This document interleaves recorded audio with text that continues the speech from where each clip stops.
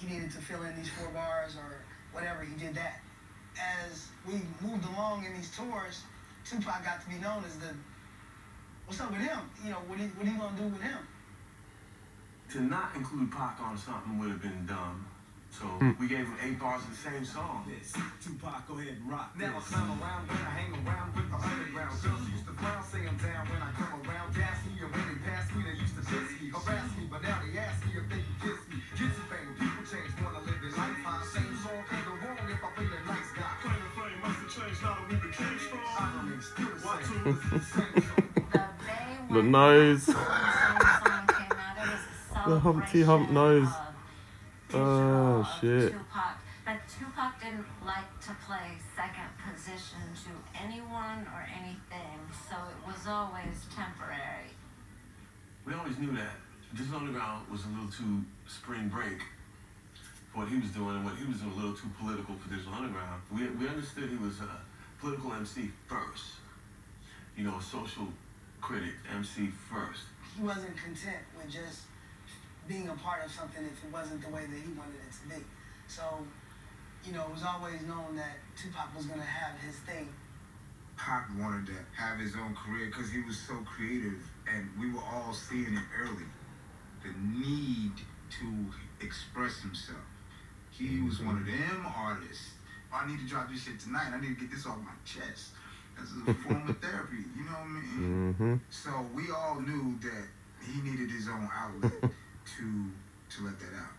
For Tupacalypse now, with the help of Shock and others, we got together the best group of tracks we could at the time.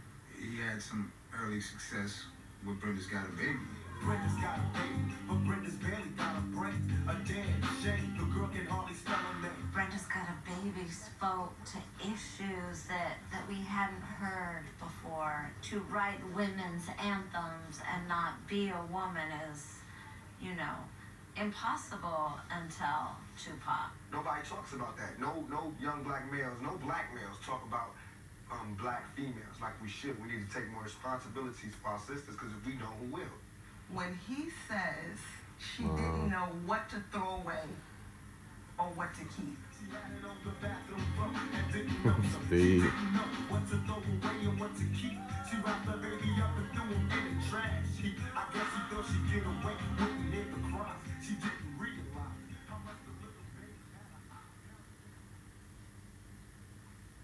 She didn't know what to throw away and what to keep.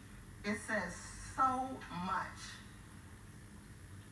about being a teenage black girl who finds herself uncomfortably pregnant.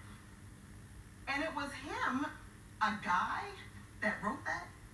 It's one of the best lines of poetry, of rap lyrics, of literature.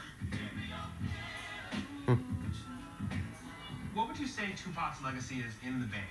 I feel like he's probably the greatest rapper that's ever graced this area. That was blown away from the first time I ever heard him, really. It just got better and better, and then intelligent, and then smart, and then just outstanding, and just remarkable, and then awesome. You know, it just kept moving forward. Tupac's legacy is forever connected to the Bay. It will always be where Tupac found his voice. You come to the Bay and talk bad about Pac. I mean, it's not a joke. People really love that brother. They really 100% loved him. And they loved him because, like, you know, he represented a people that were forgotten.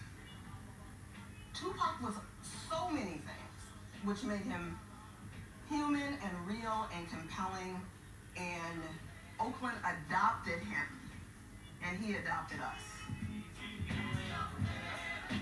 The Bay Area has got a whole new revolution of music that's coming out. They're not taking nobody else's stab. So I give all my love to Oakland. If I'm going to claim somewhere, I'm going to claim Oakland.